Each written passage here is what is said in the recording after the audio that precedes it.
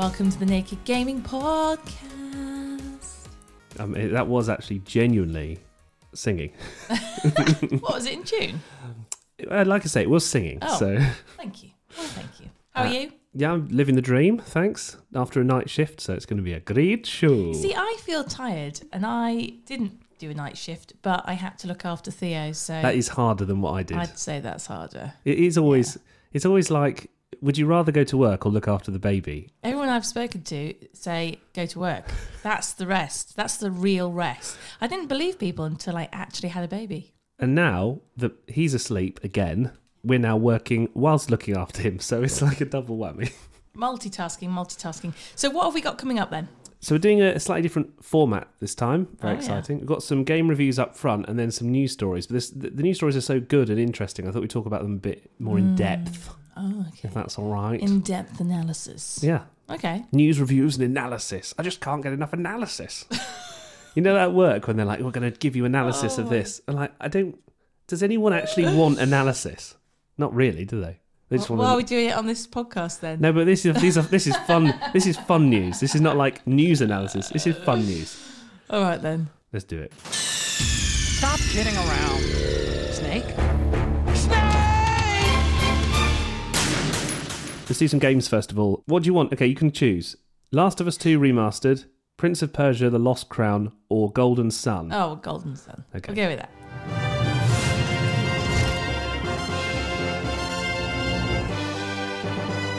So Golden Sun has been released on the Nintendo Switch Online. And now I'm singing. So it's a game like Pokemon a little bit. Yeah. Turn-based combat. Yeah. Those pixelated graphics that you know and love. Yes. Really cool characters. This is a retro game, right? That's been revived, yeah. Yeah, and just like Final Fantasy VII as well. It's that kind of genre of game. It was only available on the Game Boy Advance, but now they've re-released it for the Switch as long as you've got their online expansion pass thing. So it's basically free if you already paid for that. Okay. It was my favourite childhood game, probably of all time. Well, this is right. How did I bypass this one? Because I had a Game Boy. Did you have a Game Boy Advance, though? Hang on a second. You're going to have to Google the Golden Sun now. Because I had the big brick yellow one. Yeah. Oh, no, I didn't have this one. You see, I had the original big yellow one. Well, yeah, the chunky one. Yeah, and then I had the Game Boy Color. Yeah. And then I stopped then. Ah, you see, so you would have missed out on this. In fact, my sister didn't have the Advance either. She went straight to the SP. So we all... That's why I never played it. Anyway, sorry, carry on. So the SP would have played this, so your sister might have possibly been able to. But there were two games. There's Golden Sun and Golden Sun The Lost Age. Weirdly, I was super excited to see that they were on the list of games that were coming out for the Switch. You know, the remasters that they do, like Mario and all that.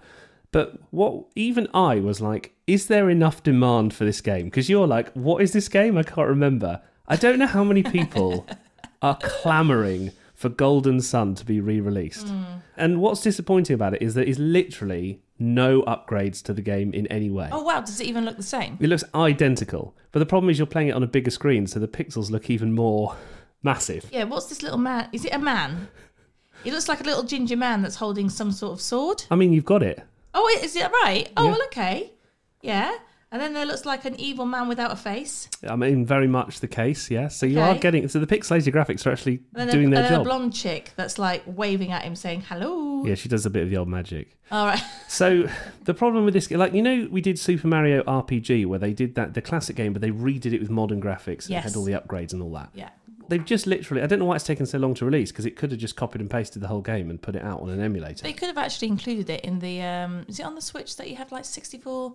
retro games, Golden Axe. I'm surprised it wasn't on that list, to be totally honest with you. But it's out now. Like I said, I don't know if there's the clamour, the people calling for this kind of thing. It's not like a Mario or a Sonic where you think that's worth remastering. I don't know. I just found it hard to get back into because I've just finished playing Sea of Stars, which is a game that's inspired by this sort of original genre, but it's so much better with updated graphics and updated combat and all this stuff.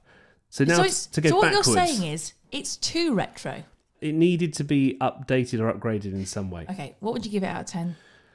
It's my favourite game ever from my childhood, but it's got to be like a 3 nowadays. It's just not cutting it. For you. Too much text and speech in it as well. Buh. I was actually really bored. Right, 2 more choices. Prince of Persia: The Lost Crown or The Last of Us 2 Remastered. Last of Us 2. Okay. I don't know what happened. I was supposed to take her to the Fireflies and walk away. Because of her, they were actually going to make a cure. The only catch. Sweet Jesus. Doctor? What are you doing in here? It would kill her. I should do a 7-minute cutscene for you now, where I explain everything about it. No, you played The Last of Us Part 2 a little bit. Yeah, I liked it. It was incredible graphics. Yeah, the story is amazing. I'm expecting to be blown away by the remastered version. So the remastered version is mind blowing. Yeah, because I forgot that this was released during COVID, when everyone was at home. Yeah, and it was a game essentially about a zombie virus taking over the world. So it was a little bit awkward timing, but at that time on the PS4, it was one of the best games that there was. Then they had a PS5 upgrade that you could get. Now they've redone the whole shebang with better movement, so the motion that the character does is smoother. It runs absolutely rock solidly because the PS5 is so much more powerful. I did the opening cutscene again, the opening bit of gameplay where you ride a horse through the forest. Oh yeah. I just had forgotten how good it was.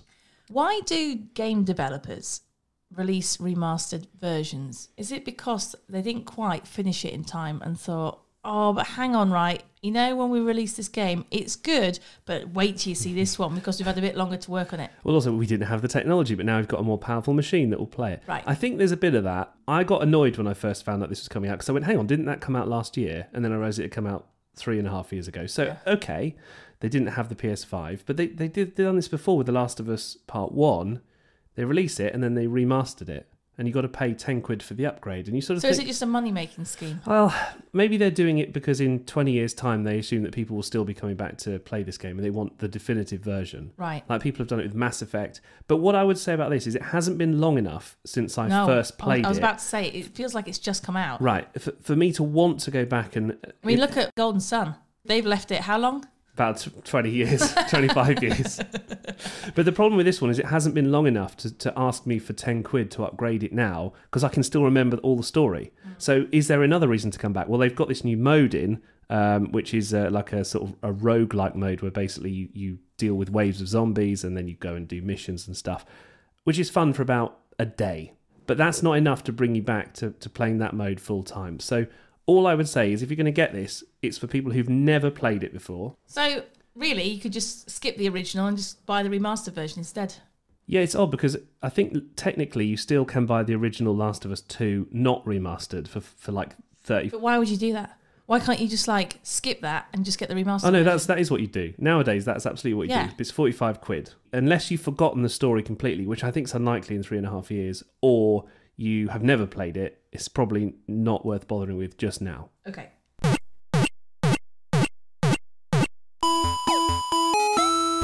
Last one, you got no choice now. Prince of Persia. Go on, The then. Lost Crown. Go on, I'm not... Okay.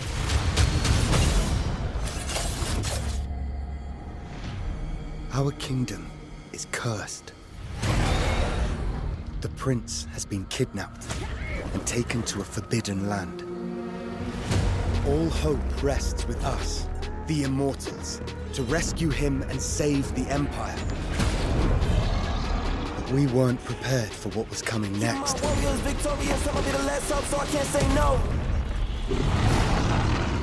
Do you like Prince of Persia? So the original Prince of Persia was a really difficult platformy style game.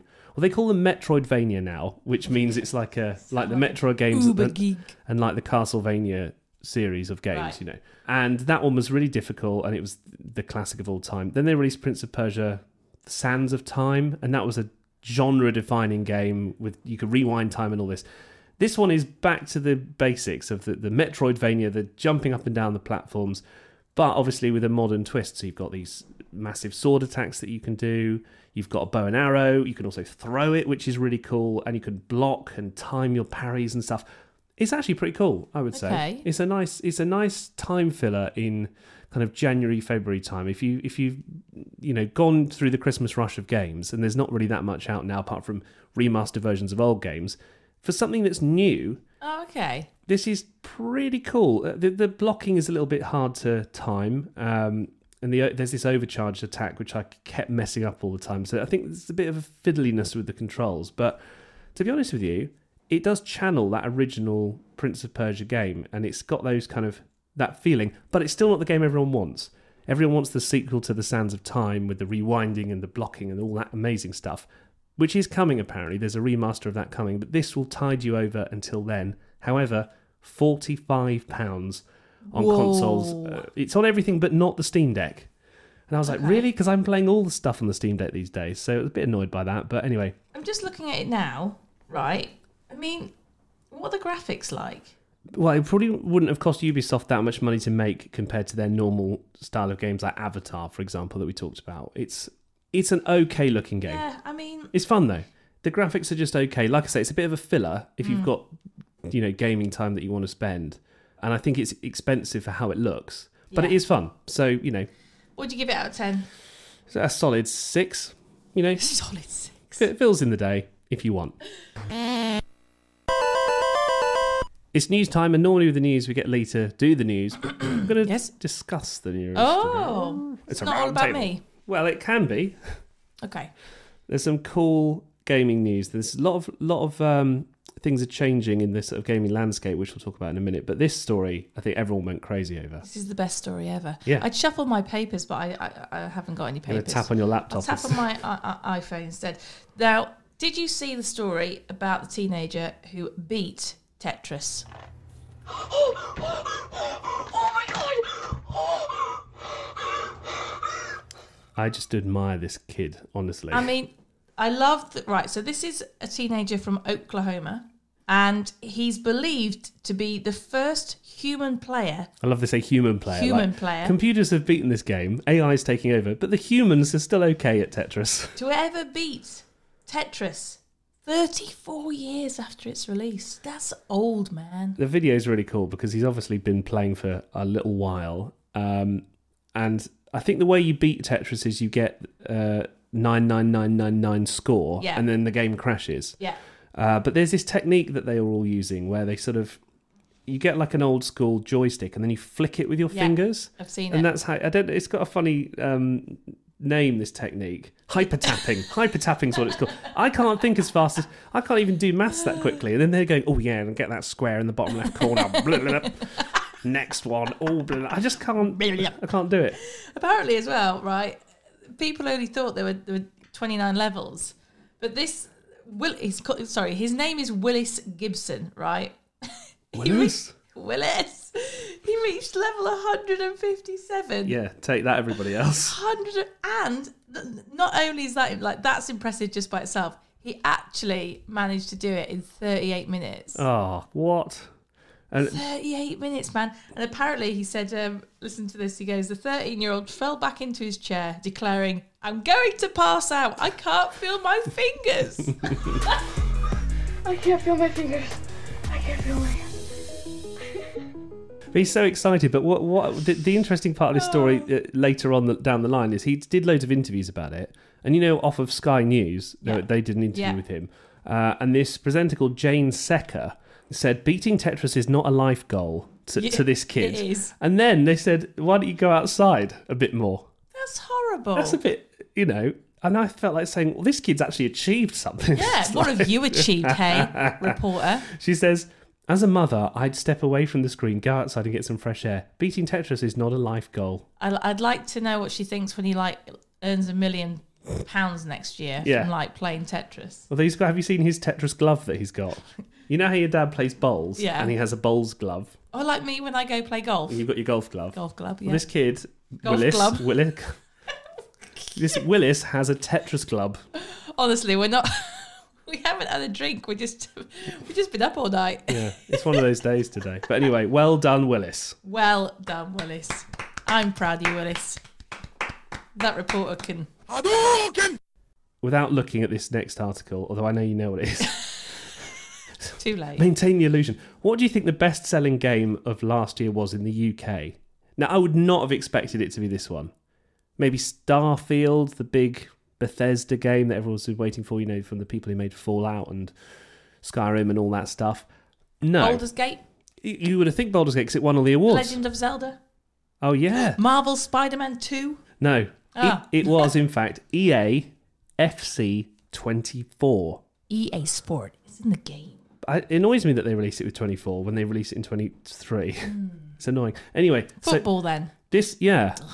Well, our friend Drew Miller-Heineman, who reviews FIFA every year for us, will be pleased. But this is interesting because this was the first football game that FIFA were not involved in the branding of. So EA, who made the game, Sorry, did that come out of my mouth? So basically FIFA said, we want, I think it was $1 billion for you to use FIFA in the title. And they just went, yeah, it's all right, no thanks. And have gone and sold the most copies of any game in the UK. Wow, that's cool. Redemption. Which is pretty good. Do you know how many copies, though? 200 million. Well, that would be amazing. It's 2.25 million. 200 million would be 4 times the population of the UK. Everyone's got 4 copies. Maths is not my strong suit. Stick to... Playing games. But I just think that's incredible. That's really cool.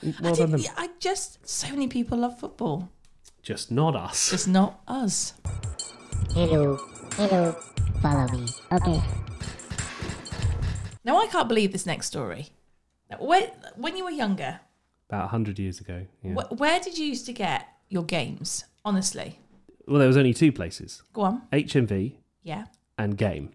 Right. For me, because I was extremely poor and could not afford to go to HMV, I always went to Game. Or is it CX? Yeah, I knew you were going to say CX. Yep. I don't think I ever had a brand new game. I always got it. But there was no need to in those days. Second hand. I remember actually going to CX and getting... Do you remember Gex? Yeah. Oh, I love that game, man. But anyway, I used to always go there and get all my games. And now, right, apparently, I'm so angry at this, right? Game has confirmed it's actually going to stop selling pre-owned video games. I mean, that was how I afforded... All of the games of my childhood were... What's the point of having Game? What are they going to sell? Just new games? So a lot of people are saying that CEX, who are the other kind of main trading company, have basically been handed the monopoly of trading games. Because Game used to give you points in store and then you could trade that for your games, whereas CEX always gave you money if you wanted it, or points in store.